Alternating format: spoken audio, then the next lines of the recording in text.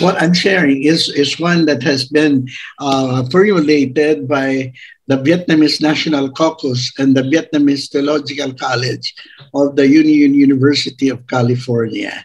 Okay, next slide, please. Okay, our specific lesson for tonight is understanding the United Methodist local church structure. Okay, because of course we know at United Methodist we are a very structured church.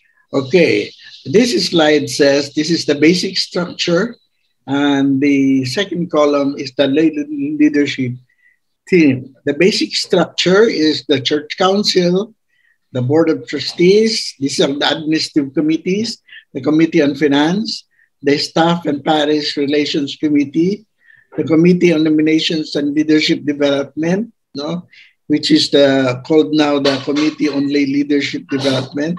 And then we have the lay leader, lay member of the annual conference, and then lay leadership team or council on ministries. That's the basic structure. And then we go on to the lay leadership team or the council on ministries. These are the Sunday school, communications, missions, United Methodist women, United Methodist men, UN Methodist young couples, older adults, Youth Fellowship, UMYF, no? Children's ministry, social services, evangelism and outreach, caring committee, small group ministries, worship committee, welcoming committee, food services committee. They are all grouped together in this council and ministries, and we will look at this as program committees of the local church. Okay, next slide. Yan. Graphically, this is the basic organization of local UMC. You have the church conference, of course, which meets every year, once a year, presided by the DS. And then you have the pastor, then the nominations and leadership, which is also chaired by the pastor. Then you have the church council. The church council has the lay leader, the lay member of the annual conference, and then we have the SPRC, Staff Parish Relations Committee, the Finance Committee, the Trustees Committee, and the lay leadership programs, as we have seen in the first, on the other column. Next slide. Our mission. The mission of the United Methodist Church is to make disciples of Jesus Christ for the transformation of the world. Okay, we all know that. And then next slide. The Church Council, the purpose of the Church Council is to provide planning and implementing a program of nurture, outreach, and witness. We call that the NOW, and resources in the local church. The second is to provide for the administration of its organization and temporal life. So number three is to envision, plan, implement, and evaluate annually the mission and ministry of the church. So the Church Council is the basic administrative body of the church, okay, and that its purpose. Next slide. Now, these are the responsibilities of the Church Council. One, work with the pastor to build a shared vision for discipleship. So basically, the Church Council and the pastor work together. And then to plan ministries of nurture, outreach, and witness, or the ministries of the church that help the congregation live its God-given mission. And then ensure that these ministries are aligned with the mission of disciple making.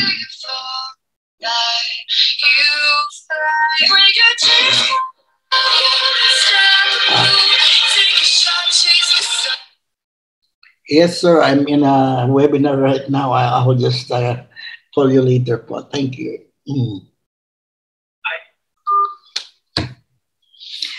And ensure and allocate the human and material resources for implementing the ministry plan. Okay, so after planning, then we allocate the human and material resources, the budget, And then provide an administrative infrastructure, and then evaluate the effectiveness of the ministry plan. Okay, of course, that's part of administration, the evaluation, and then act as the administrative agency of the church conference. So those are the responsibilities of the church council. Next slide. Okay, the role of the council chairperson. Okay, the one who provides, who presides over the church council. Strive to be a spiritual leader, focus on ministry rather than on administration. Maintain a close and intentional working relationship with the pastor and lay leadership of the congregation.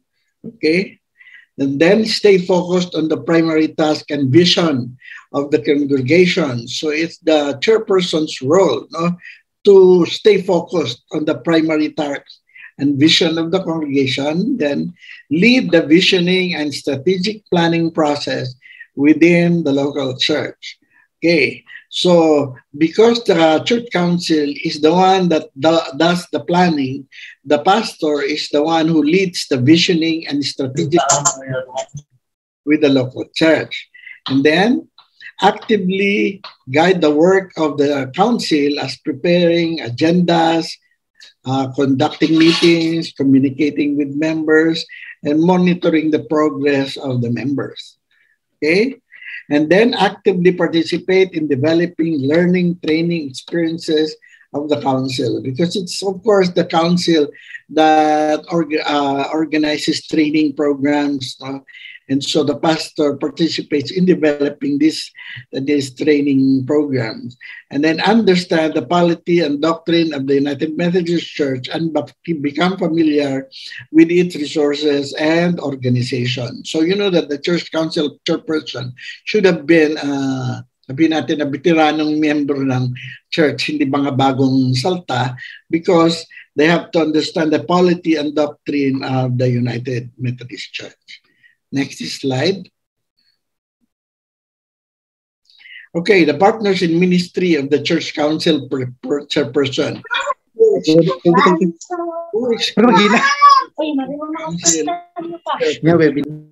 Okay. Okay, number one, of course, the pastor or the pastors, if you have more than one. And then the lay leader and the lay leaders, if it's a multi congregation. And then staff pastor, parish relations committee, of course, because we know the SPPRC is the committee that monitors the work of the pastor. So this SPPRC is a partner of the council chairperson. And then the board of trustees, of course. We will look at these committees one by one later on. And then the finance committee, which is a very important committee. It takes care of the church budget. And then the district annual conference and denominational leaders. The council chairperson should be in touch with the officers of the annual conference, the district, and the denomination, of course, the bishops. Okay, next slide. Let's just skip this parliamentary procedure, because this is also one of the roles of the chairperson to preside, and of course, to preside over a meeting, the chairperson should be very familiar with the Robert's Rules of Order. Next slide. Okay, now these are the pastor's responsibilities. One is the pastor is the spiritual leader. We all know that. And then the second is worship. So the pastor is the worship leader, the preacher, and a teacher. Okay? The pastor next is a trainer of laity. He does the training.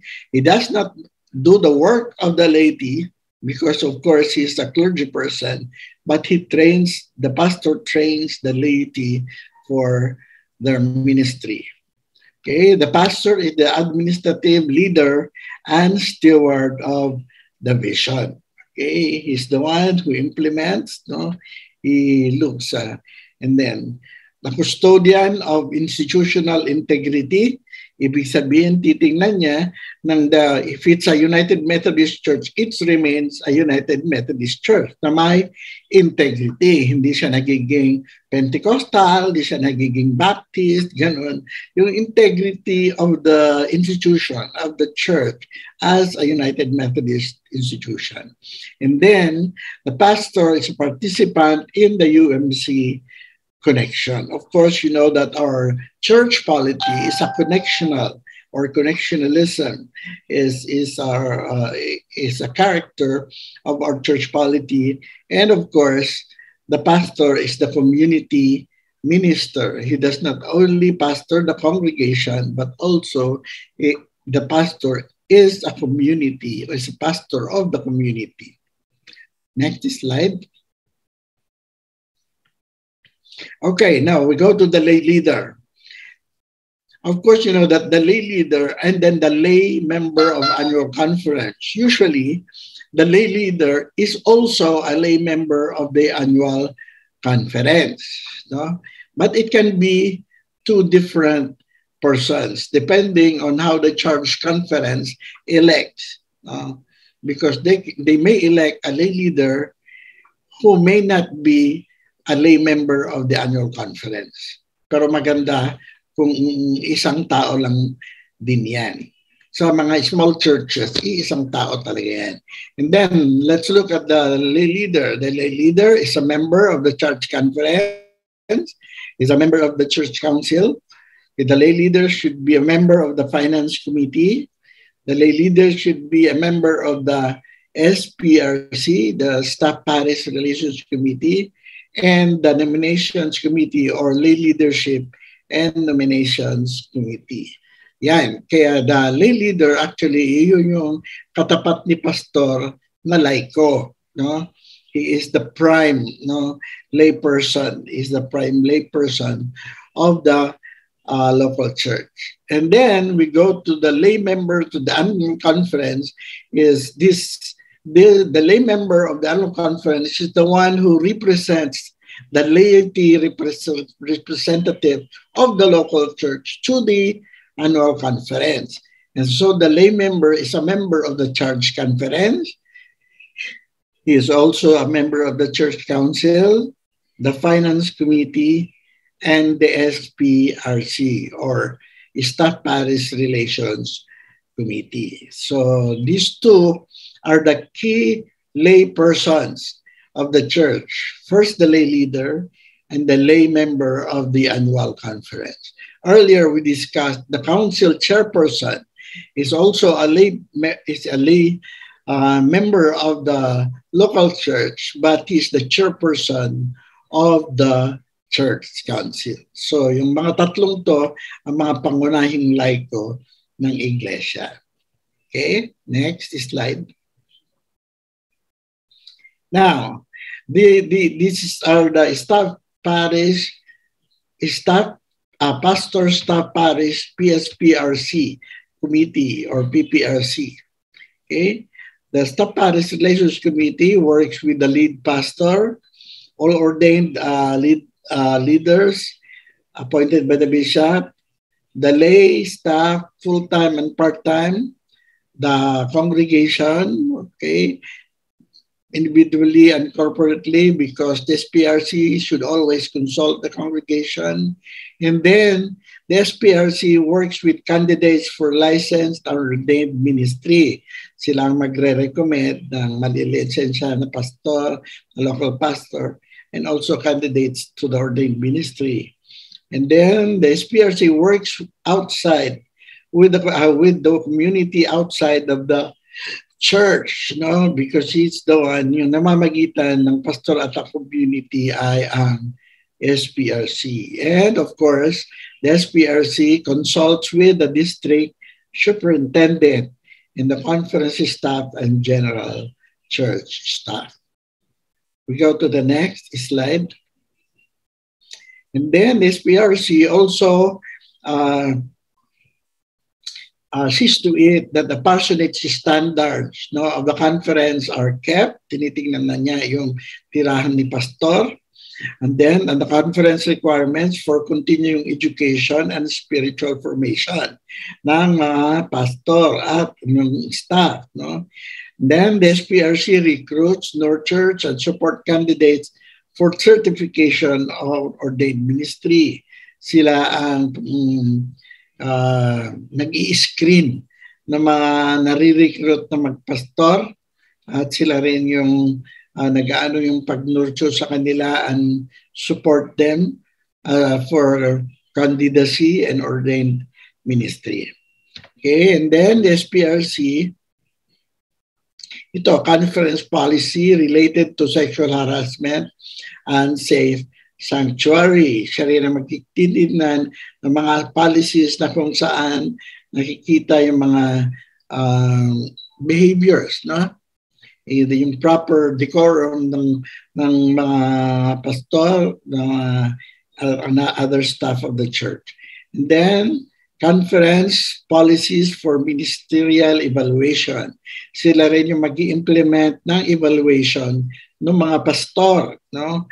And also, conference policies apply to lay employees. Kung may mga policies ng conference tungkol sa mga laiko na empleyado ng church, no? Yung SPRC, siya rin ang mag-i-implement. Okay, next slide.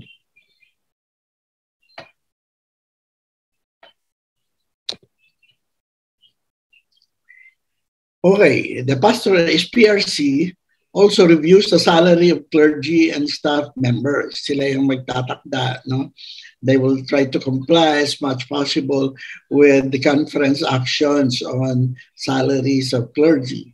And then looks at the working conditions, working space, office volunteers equipment, and working hours. Sila magtatakda.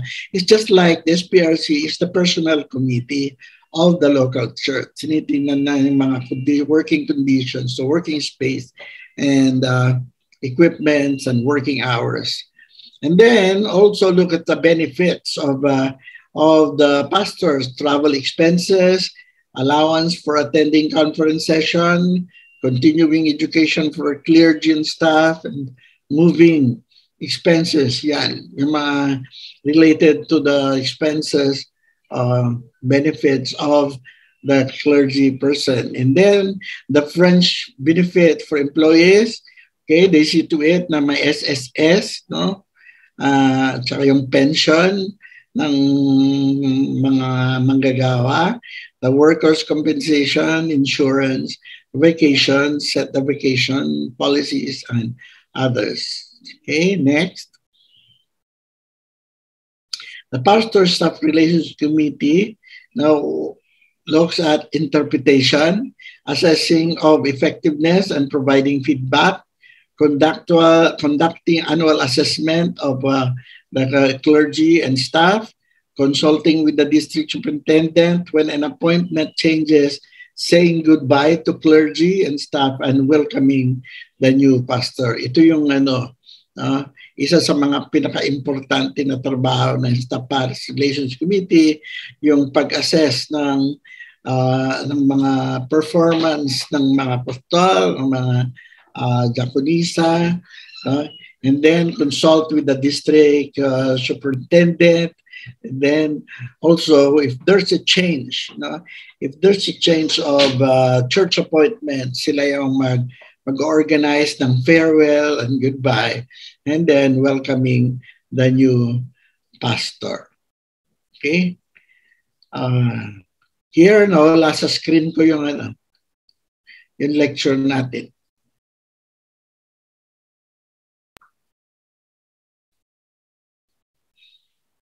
Ayan, the checklist relating to lay staff, no? Ito yung mga church secretary, yung diakonisa, ganyan, ito. So, job description, recruiting, advertising process, training qualification and certification standards, hiring, no? And then statement regarding sexual harassment and misconduct, evaluation procedures, promotion procedures, termination procedures, grievance procedures, affirmative action procedures, health and life insurance, pension benefits, relationship between employee, supervisor, and PRC. These are standard procedure for personnel, no, pero personnel office because the SPRC is the personal office of the local church. Okay, next slide. Now, we go to the next committee, which is the Finance Committee. And under the Finance Committee are Stewardship and Finance. One is Stewardship, Nurturing Generosity and Financial Campaign. No? Mas maganda naman ang stewardship nandun sa Finance Committee because it looks at stewardship is generating income for the local church. And the other is Finance Committee is raising money, managing money, and dispersing money. Okay, later on we'll look more closely at the Finance Committee. Next. Okay, the membership of the Finance Committee are the chairperson, the pastors, the lay member of the annual conference, the chairperson of the church council, the representative of the SPRC, the representative of trustees, lay leader, treasurer, is the chair of the stewardship committee, the financial secretary, the church business administrator, if any, and others as determined by church conference. Okay, next slide. The role of the finance committee. Number one is budget. The second is financial report and substantiation, yung documentation yan, and then the annual audit. The Finance Committee is in charge of that. Next slide. The role of the Financial Secretary is to receive, record, deposit, and report to the Treasurer. Okay? Then there'll be record keeping is done by the Financial Secretary and preparing offering envelopes. Okay? Next slide. The role of the Church Treasurer is to keep accurate and detailed records.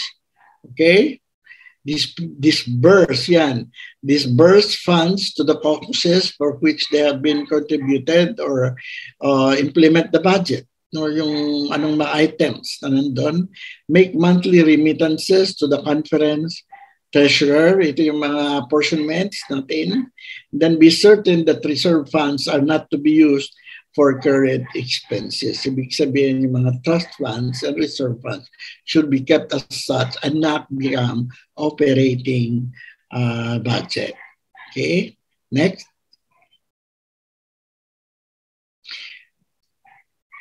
Okay, the role of the trustees to oversee, maintain, and supervise all local church property. Report annually to the conference. So, ang trustees is in charge of all local church property, receive and administer all gifts made to the church, yung mga bequests, ganyan, mga donations, mga lupa, and the equipment, make certain that all trust funds are invested properly, and ensure that articles of incorporation of the local church are kept up to date.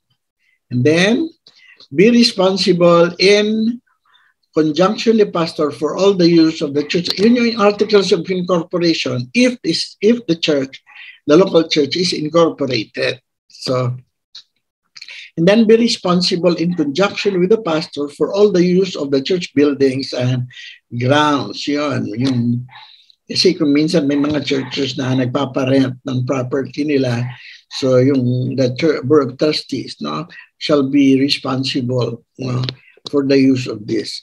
Then maintain adequate insurance coverage on all church property. Importante yan kasi kung masunog yung church o ma-destroy ng church ang mga typhoons, dapat may church insurance na mag-cover nun. And then submit to the Finance Committee annual budget request for insurance, property maintenance and improvement, and new property purchases. Yung mga acquisitions ng capital expenditures ng properties, equipment ng church as a board of trustees. Then be accountable to the church conference and to the church council. So the board of trustees reports to the church conference and also to the church council. Okay, next slide. Now, this is the Nominations and Lay Leadership Development Committee, which is the chair of this is the pastor. And then the Lay Leadership Development Committee, the duties are discernment of spiritual gifts. Sila nakakakita, no, kung ano yung sino yung dapat na ilagay sa mga key positions, especially ng church. Kasi titingnan nila yung gifts, no? Gifts to nominate lay leaders to various leadership positions of the church, no? And the areas of consideration, male and female, young and old, ethnicity. Itong ito, dapat mayroong good mixture so that all sectors of the church are represented as officers in the local church. Okay, next. Okay. Now, I think that the overview of it's an overview of the local church structure and the key, no, administrative committees of the local church. Punta tayo sa second lecture. If you have no questions about that, but if you can, we'll go to the second lecture and we can have the question and answer later on the end. Okay? Kaya punta na tayo doon here.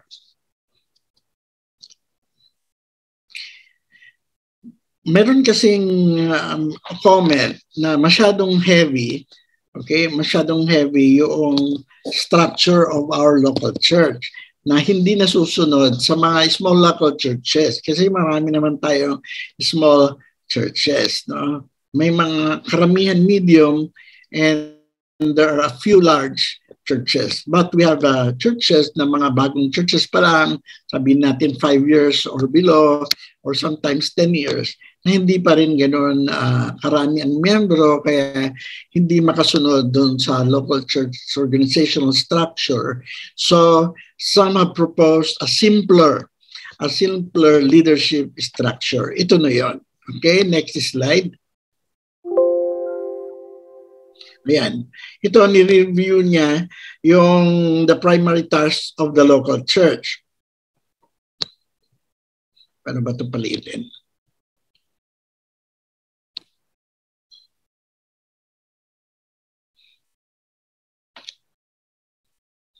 Okay, this is the primary tasks of the local church as in the Book of Discipline, paragraph 243. Okay, the local church shall be organized so that it can pursue its primary task and mission in its own community, reaching out and receiving with joy those who will respond, encouraging people in the relationship with God and inviting them to commitment to God's love in Jesus Christ, providing opportunities for them and to seek to strengthen and growth in spiritual formation and supporting them to lovingly and justly in the power of the Holy Spirit as faithful disciples. Okay, next slide.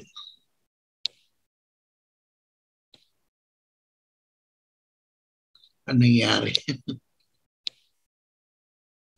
Okay. So the local church, now in carrying its primary task, it shall be organized so that adequate provision is made for these basic responsibilities. Okay, ito yung basic responsibilities na dapat na ma-fulfill, no, na sa local church. So planning and implementing a program of nurture, outreach, and witness. Now, ministries for persons and families within and without the congregation. Number 2, providing for effective pastoral and lay leadership. Number 3, providing for financial support, physical facilities, and legal obligations of the church. Then 4, utilizing the appropriate relationships and resources of the district and annual conference, then providing for the proper creation, maintenance, and disposition of documentary record material of the local church, and seeking inclusiveness in all aspects of life. So, basta ma-fulfill itong functions na to, then the local church, the Book of Discipline give some leeway for the local church to make some alternative organizational structure, if only to fulfill these basic responsibilities of the local church. Next slide. Now, ito yung disciplinary required committees and officers, more like what we looked at in the first presentation. So that's the church council, has the council chair, the treasurer, the secretary, the lay member to the annual conference, and then the lay leader. And then we looked at the committees, administrative committees of the local church. That is the trustees, the board of trustees, 3 to 9 persons, and two-thirds of the board of trustees should be professing members. And then, which means you can have members of the BOT who are not members of the church, but who have expertise in property management. Okay? And then we have the Pastor Parish Relations Committee, SPRC, the 5 to 9 persons, all professing members, plus lay leader and lay member. So 3 to 9, that's already minimum of 8 trustees plus 8, magiging 18, no? And then the Nominations and Leadership Committee, we have 3 to 9 persons again, all professing members plus lay leader and lay member. That's composed of 11. And then the Finance Committee, now the membership is not defined in the Book of Discipline, but you have the auditor, counting teams, and financial secretary. Kung titingnan natin, ito kasi yung mga required ng present Book of Discipline natin. So, ang daming tao na kailangan. Dito na lang, council siya, 1, 2, 3, 4, 5, 6 kagad, and then 9 trustees, at least 3 to 9, sabihin. And then you have 5 in the Pastoral Relations Committee, 8 plus 6, 14, plus 3, 17, no? Plus the Finance Committee, 20. You have at least 20 officers sa church that are required, no? By the Book of Discipline. Now, sometimes, no, you don't have 20 parang members who can occupy, no, this, kaya nagkakaroon ng duplication. Yung isang tao, halos member siya ng 4 na committee o 5 committee, and so parang structure heavy yung church, and therefore there is a proposed alternative, no? As long as the local church is able, no, to fulfill its basic responsibilities, then you can have an alternative organizational structure. Next slide po. Ito yun. The church council, the single board model or alternate formula. You have at the center is the program and finance.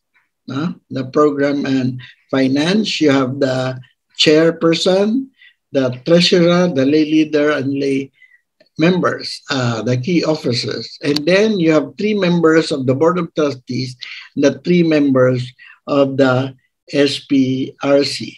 The nominations is the pastor serve as church and 3 to 9 members. Dito sa alternative or single board model, you have only 3, 6, plus 4, 10 basic officers of the church. Kalahati ng 20 na na-compute natin doon sa disciplinary required officers ngayon.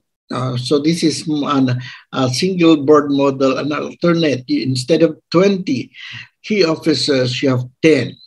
Okay, next. Okay, membership of the church council, ito, no?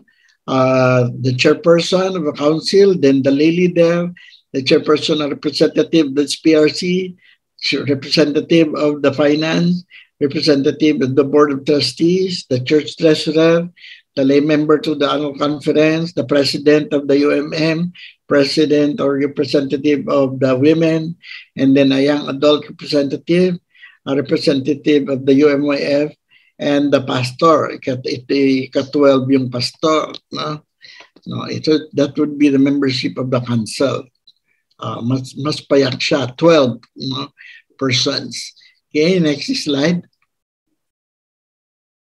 Now, the church council singular board model has this.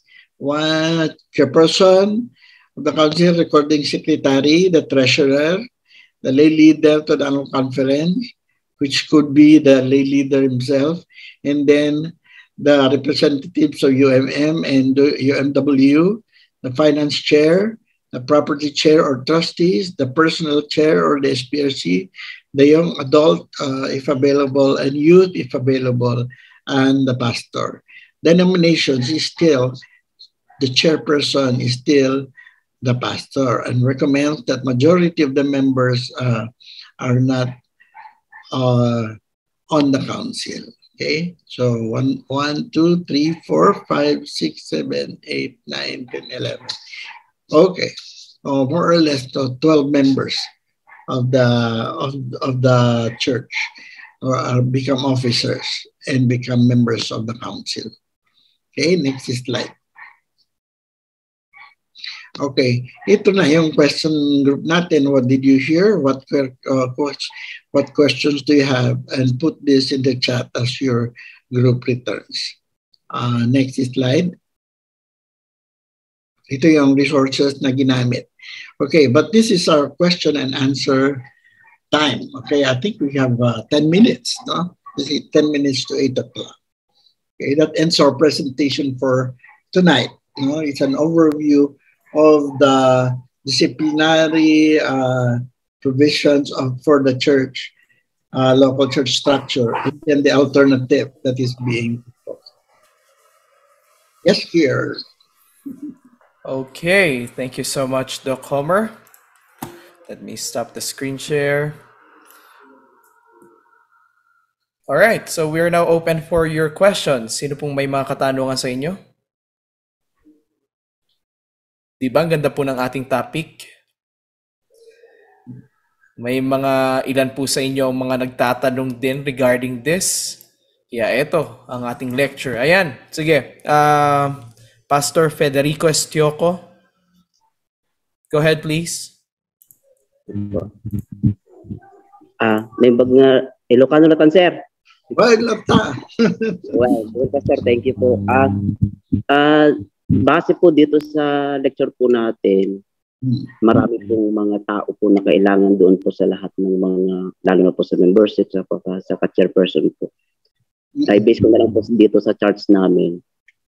Kunti po yung mga members po natin. Pwede po bang bawasan yung mga numbers of members doon po sa mga, lalo na po sa mga committees po and then doon sa at yes, po. Ilan po ba po itong pag-chairpersonan doon ng isang tao po? Ilang committee po ang pwedeng mag-chairperson ng isang tao po? Yun lang po, sir. Ang maganda talagang formula, yung isang tao, mag-chair siya ng isang committee at pwede siyang mag-member ng 3 committee. Yun ang parang ideal para hindi naman ang daming masyado. At saka yung pwedeng i-trim down yung membership, nakalagay naman dyan 3 to 9. Yung 3 to 9, minimum lang na 3. Yung board of trust, yung mga nandyan, finance committee, nakalagay naman dyan, yung minimum ay 3 members lang. No? At ang maximum ay 9. Kung kukunti lang ang miyembro, syempre, i-minimum na lang natin. Tapos, sabi ko nga, yung isang tao, dapat mag-chairman siya ng isang committee lang.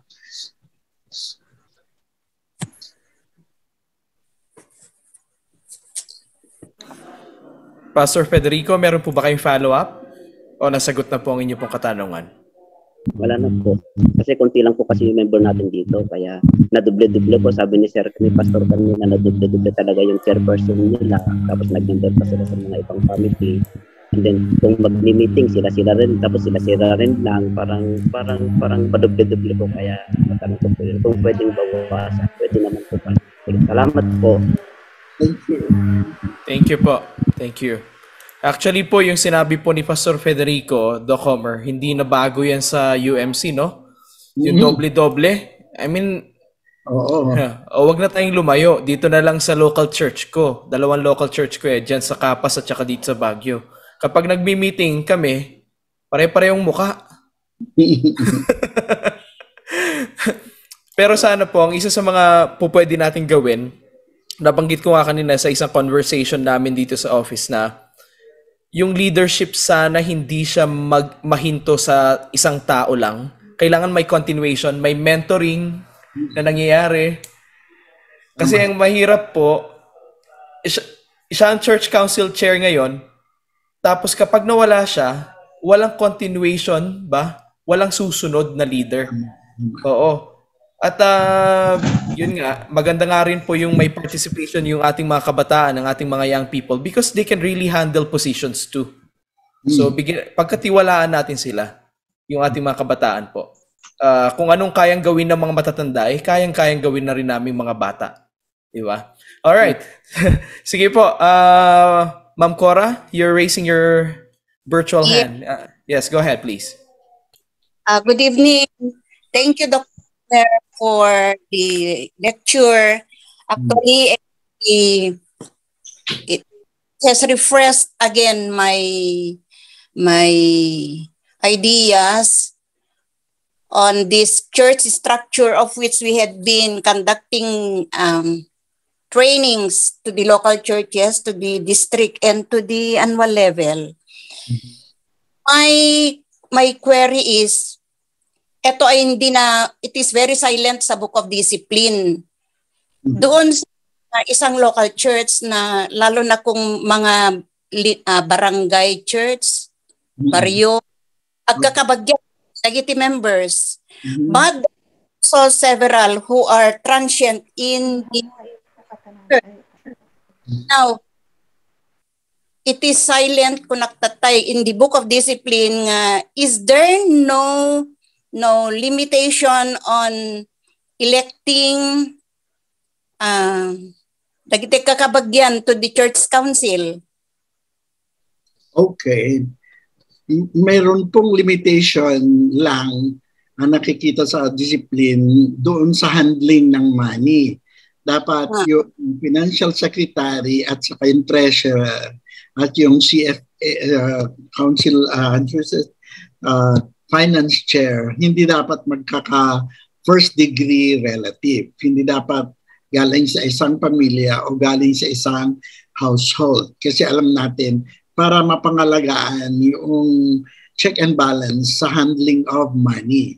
But otherwise, halimbawa, yung chairperson, hindi dapat niya asawa yung church treasurer. Ganun.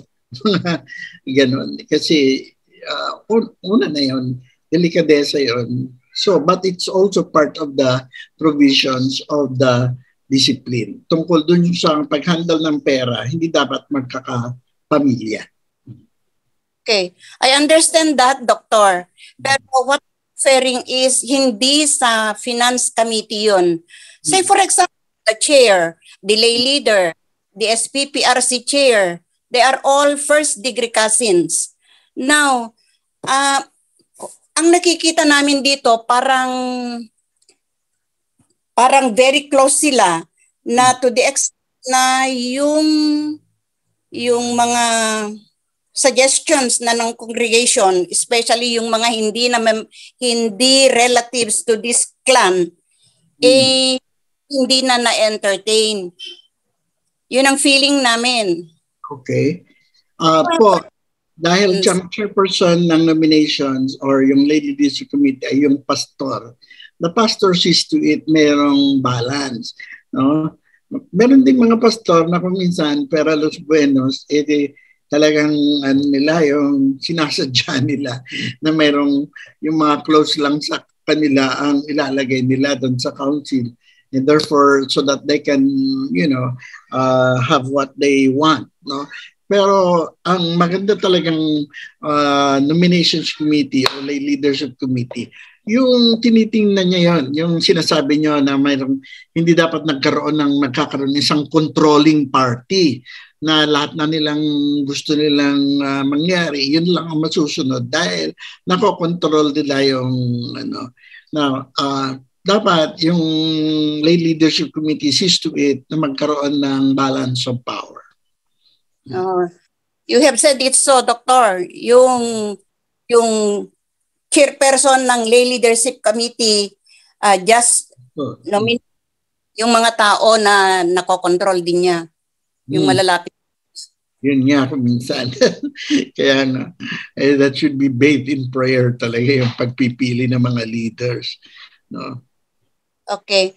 And the last or the second, may suggestion ako, Doctor, if possible, kasi I still believe that it's still part of the structure of the church.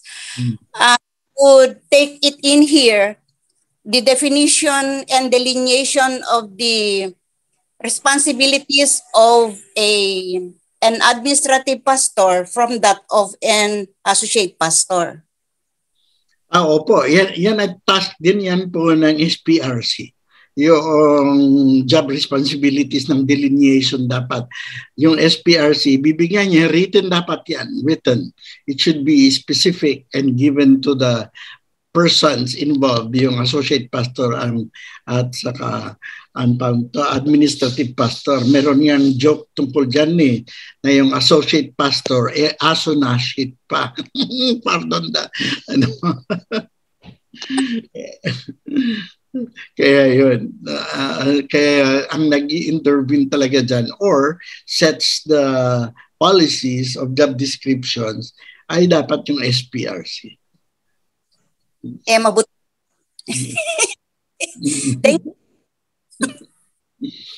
Kaya dapat yung mga administrative pastor, SPRC ay persons of integrity and mabuting kalooban. Okay, umiinit ang ating diskusyon. Sige po, thank you Ma'am Cora. Ayan, tatlo ang nakataas ng kamay. Nauna si Diaz Rodel Claro Layugan ng MSD, Metro Santiago. Go ahead, Diaz. Okay, magandang gabi po sa inyong lahat. Good evening po. Mga tamang gagawa. Good evening, Sir Kier and Doc Homer. Good evening po. Actually po, naalala ko yung mga lecture ni Doc Homer sa church administration when I was in the seminary, both from the masteral and the doctoral program. Ngayon, ang tanong ko, Sir Homer, ganito po. Dapat ang mga leader, di po ba ay nagme-mentor para hindi sila ang hanggang mamatay sila ang chairman ng council o ng mga committee na sanayan na nila. O kaya nagpapalit-palit na lang sila sa mga offices na mga positions in the church council. Meron bang limitation ang term of office ng isang leader, chairman ng council o ng mga administrative committees o ng mga working committees sa struktura ng United Methodist Church po? Doc, ang prescription, suggestion ng Book of Discipline ay 3 years. 3 years talaga yung term ang talagang and they can be re-elected for another term of 6 years. But it's the nominations committee, the church conference din nagsiset kasi karamihan ng alam kong mga local churches sa church conferences ay maximum yung 4 years na ibibigay nila. And then, tama nga yung sinasabi mo na nag-trip to Jerusalem lang sila. Nag-change seats lang sila. Pagka hindi chairperson, leader siya. Para yung politika ngayon sa atin. Mamaya yung chairperson, yung asawa niyang next, tapos yung anak ng next, gano'n. Parang tinutuluan na nila yung posisyon. no? It is still the duty of the nominations or yung leadership committee. No? Kasi may mga very powerful ang personality na laiko. Ako na membro, napalitan sila. No? For one reason or another, alam ko may mga churches na alam ako na yung chairperson ng council 10 years na siya doon. No? Ganon. Kasi natatakot silang palitan siya. Yung ganon, may mga threats, ganon. But it's the pastoral duty of kasi yung nominations in the leadership committee is the pastor. Kaya nga pastor kasi para may pastoral duty, natitingnan naman niya yung if it is in the best interest of the church already to have a change of leadership, yung pastoral responsibility niya, siya yung mag-prepare ng mga bagong papalit at i-prepare din yung paglisan ng isang leader. Dr. Homer, may follow-up po ako ron sa part na yan. Kasi yung ginamit na term sa Book of Discipline namin ay it is recommended. Oo, yun nga yun. It is recommended na sana ay 3 taon. 3 consecutive years. Ngayon, dahil sa salitang recommended, parang walang ngipin. Hindi ito requirement that the Book of Discipline should require. So, hindi kaya pwede tayong magsusog. Ito yung Doc Homer, recommendation na sana i-amend natin yung part na yon para maging talagang required na 3 years na. Hindi po kaya pwede yon? Pwede yun sa church conference. Kasi yung local church has that kind of authority then to make those alternative recommendations from the Book of Discipline. Kasi may mga churches din kasi na wala talagang mapagpilian. Kaya ipapalit mo kung tatanggalin mo siya after 3 years, gano'n. May mga gano'n din kasi na sitwasyon.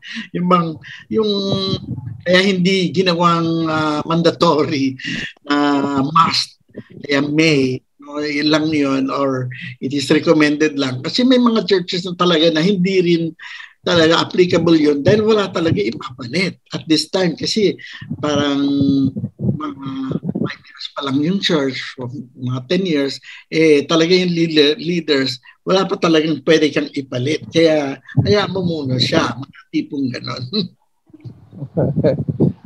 Meron pa akong pangalawang katanungan, Doc Homer, kung okay lang po. Okay lang po. Kasi ganito, yung ating struktura, Doc Homer, nakita ko napakaganda po ng presentation ninyo. Kaya lang sa kultura natin dito sa Pilipinas, sa ating PCC, bakit kaya yung chairman ng Church Council ang siyang nakikitang pinaka makapangyarihang posisyon sa structure ng United Methodist Church? Bakit yung posisyong iyon ng Church Council ang siyang nakikitang parang ang kanyang office na ito ay parang kingship. Siya yung king ng church. Tama po yun. Alam niyo kung bakit? Kasi in our polity, hindi personal ang mga positions. Kaya nga annual conference, district conference, church conference. Kaya yung chairperson, dahil siya nagpipreside, doon kasi ginagawa yung mga decisions sa council. Kaya yung chairperson ng council, kung minsan ang lakas ng influence niya sa mga decisions. At yung pastor at lay leader, they implement decisions of the council. Implementors ang pastor, no? Sa polity natin, the decision making is done by the council. Kaya tuloy yung chairperson ng council, kung kaya niyang ibraso yung council, siya nasusunod. Kaya taga-implement lang ni pastor at saka si lay leader. Pero ang totoo yan, pastor at lay leader talaga ang nag-i-implement ng program. Nagpipreside lang yung chairperson ng council. Pero kung minsan, yung bang personality ng chairperson ay nakaka-influence heavily on the decision making. No? Kaya tuloy, yun, yung chairperson ng council, napaka powerful na dahil hawak niya ang mga tao. Yeah. So thank you very much, Doc Homer. Well said po, well noted po naman yung mga sagot po ninyo. Thank you very much po. Thank you po. Thank you po, Doc Rodel. Alright. Next, Pastor Galanote, ang ating suki. Sige po, go ahead. Magandang gabi, Sir Kers, Dr. Homer. Naririnig niyo po ba ako? Yes. Good evening po. Sige po, go ahead. Sobrang napakaganda po yung lecture ngayon patungkol po sa Church Council job description. Totoo po lahat ng mga nabanggit ni Dr. Homer. Kaso nga lang po, may mga local churches na kung saan ay ini-implement naman yung mga jobs description po nila, at may mga local churches na sobra-sobra na po yung term ng kanilang office. Mayroon ng 1 decade, mahigit na. Tapos totoo po na yung pastor po ang chairman ng nomination, kahit gusto niya pong baguhin, kahit irambol lang po yung set ng church council officers ng isang iglesia lokal, ay yun po yung pulot dulo na ginagalit na ang pastor. Ang mga church council na gagawa na sila ng petition para mapaalis kasi ayaw po nilang matanggal doon sa kanilang posisyon kahit 1 decade nang mahigit na sila po ay halimbawa chairperson ng church council, ganoon, at saka yung iba. At sa pa doon, ang nakita ko po, Sir Kier at saka kay Dr. Homer, yung kanyang presentation, ay yung roles po ng PPRC. Napakaganda po. Tamang-tama po yun. Kung minsan kasi, instead na yung PPR sana ang kikilos o tumingin sa lahat ng mga pangangailangan ng pastor, kung minsan parang baliwala yung PPR. Mas nakararami namang nagsasabi yung mga hindi sila kasama sa committee ng PPR. Ganoon po ang mga karanasan at obserbasyon sa mga iglesia lokal. At isa pa, mayroong isang board and committees na ang chairperson po, particularly po sa Board of Trustees, mayroong mga churches na ang chairperson po nila ay yung asawa at saka yung treasurer ay yung asawa. Di po ba bawal po doon sa book of discipline po natin? Kung talagang titingnan po natin yung mga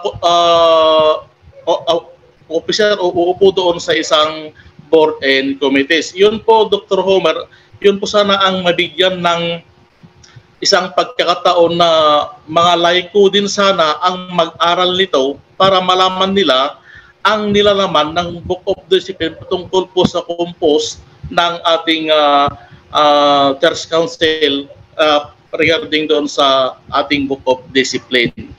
Yun po, Sir Homer. Thank you po. Okay. Yun. Actually, ang aking sagot dyan ay still education. I-educate mo sila. Tapos magkaroon ng training. No? At pakita mo ang mga roles of mga officers, ganyan. Makikita nila doon. Ay, si ano pala mas bagay dyan. Ay, sino ganito mas bagay dyan. Yung bang bubuksan yung isip nila. No? I think that's still the key to me is education. Yung marunungan, malalaman nila, magkaroon sila ng wisdom, and then the pastoral care or help them to overcome yung mga ganyang dictatorial tendency in the local. Ayan. Opo, sir. Natin sila. Training.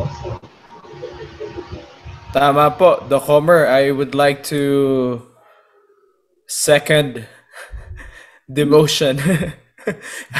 Yeah, with what you said, talagang education po talaga ang kailangan po sa ating pong mga simbahan.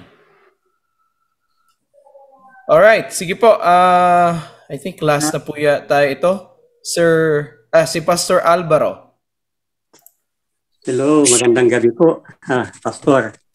Yung gusto kong itanong naman nila, yung dalawang nauna sa akin, tungkol sa term ng mga officers ng Church Council. Pero gusto ko lang po idagdag na meron kasing sitwasyon, halimbawa po yung leader,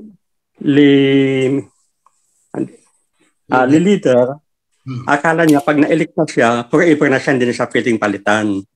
Hindi niya, yun din alam niya, kaya mula nung natayong kapilya hanggang ngayon, siya pa rin ang leader. Hindi niya alam na mayroon din siyang term limit na 1 year or 3 years lang. Yun lang ang may dagdag ko doon, Pastor. Yes. Kasi kung minsan nagagaya sila sa pastor, may mga pastor kasi na 10 taon na doon. Kaya bakit si pastor hindi naman napalitan? Di okay pa rin ako. So, what of course we know na ito nga, kaya nagkakasaroon tayo ng webinar para we are reminded of some disciplinary provision. Yeah.